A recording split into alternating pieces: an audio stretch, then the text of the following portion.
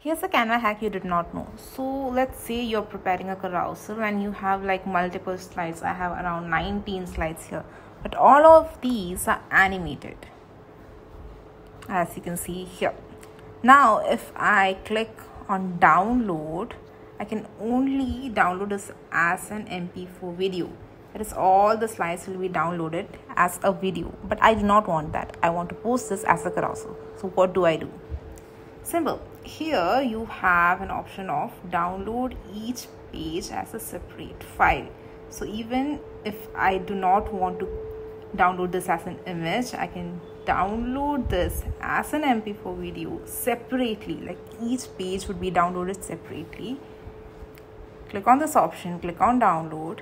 Now each of the files will be downloaded separately and you can upload each file as a carousel.